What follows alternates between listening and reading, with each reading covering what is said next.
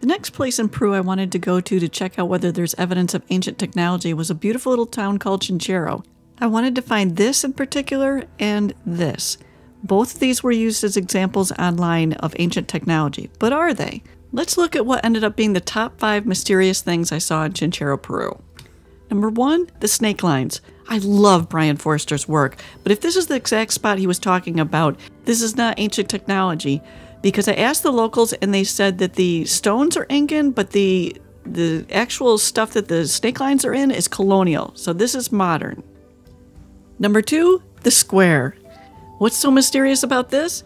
This is about 68 inches by 75 inches by 36 inches. Think about the logistics of removing 108 cubic feet of rock by pounding stone on stone, which is how we're told they did it. That's 108 12-inch by 12-inch by 12-inch cubes of rock. Each cubic foot of rock weighs 100 pounds. That means 10,800 pounds of rock was removed from there. Are we sure they didn't have an easier way? Which leads me to number 3, the terraces. We're supposed to believe that these beautiful stepped terraces that you see all over Peru are done by people that don't have dishwashers or wash machines and have to grow all their own food and make all their own clothing. They're slowly beating this stuff out in their spare time for fun? I mean, there's just seemingly no purpose to these things. There's just way too many of them. So this guy said that the quarry is about 3 hours away where they got the rocks for the walls, and that this stuff is for ceremonies. I don't know if I buy that, but that's what he said. The reason why I don't buy that they're for ceremonies is, I mean, look at this. Do you really think that they were setting their mummies on this? I mean, what are they putting candles on here? I mean, it just doesn't make sense. They're too narrow. They're not very pretty. They're not well formed. They're not practical.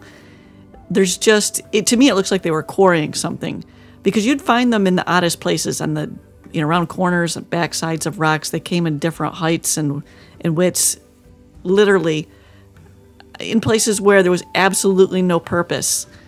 And like this little thing on the back side, what, they just felt like having a little one here with a little ledge that isn't wide enough to put anything on? Why would you spend your time doing this? Unless it was easy, because no one's going to be saying, oh honey, I'm bored. Can I go spend the next couple of hours just pounding away for fun out on my, my little rock playground? Which brings me to number 4, large excavations. A primitive people build shelters and maybe a few spots for their mummies. But are these shelters? Let me show you a few different ones. On the backside of that rock was an area that had been excavated, but this represented an enormous, massive amount of work. This was a large area, but if it was shelter, why wasn't it deep enough to really be used? And what is this ledge all along the front? I mean, decoration? Why would you be working on decorations when it's, at this point, not even deep enough to really lay in lengthwise and have it be usable for, again, shelter? So backing up to give you a little bit better perspective, it just doesn't seem like it makes sense. And again, a ledge, deep at the bottom, barely wide enough at the top. I mean, certainly not wide enough to like shelter, your mummy or whatever. This doesn't make sense either. I get it if they wanted to make a nice pretty little spot where the waterfall is. But here's more cut marks on the bottom side. I mean, nice cut. I mean, nice lines.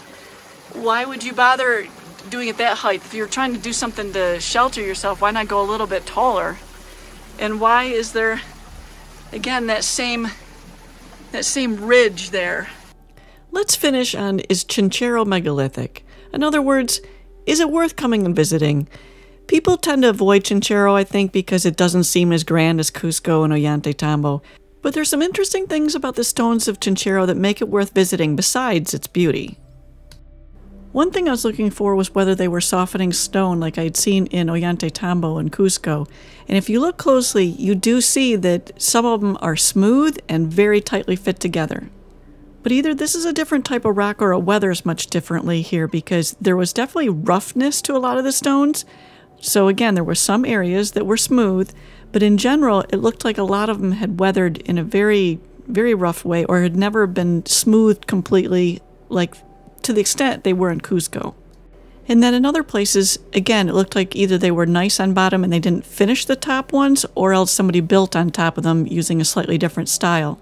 When I got to the terraces, I noticed there was a fair difference in size. There was smaller stuff, and yes, there was megalithic. Nothing more than maybe 4 feet tall, but in general, they were kind of a medium-sized stone, and at first they gave the impression that, oh, you know, let's just put the wall together, let's make it work. Just fit whatever will fit next to each other and be done with it. But that is definitely not the case. These, believe it or not, are every bit as complicated as the ones in Cusco. There's ones with 7 or more sides, and they fit just as tightly together, but there's 2 problems. There's either weathering taking place or they never finished them on the front the way they did in other places. So if you look closely at the cracks, what you're seeing is actually just dirt and moss that's between them. They fit together every bit as tight as they did in Cusco. And one odd thing I noticed that was in some areas the rocks had scrape marks on them. Look at this. There are scrape marks all over those stones. I should have hunted somebody up and tried to find out, you know, again, is this just a newer area or what this is? So if you go there, be sure to check this out and ask about this. So the rocks are mysterious and worth investigating more because even though many of them were not as smooth on the front like we saw in Cusco and Machu Picchu, I believe that the moss and dirt were taken away. They may be every bit as closely fit together as what we saw in Cusco and Machu Picchu. This was 9/100ths of a millimeter, and you literally couldn't get it in between it, and that's, again, Machu Picchu. And here at Chinchero, you could see the same thing, but just not everywhere. So is there definitive proof that there's ancient technology in Peru? Well, maybe not definitive. And as usual, I'm going to go away from an area without all the answers I'd like because Peru doesn't give up its mysteries easy. But I think it's reasonably safe to say there wasn't a bunch of people afflicted with the same predisposition to making terraces by banging rocks together.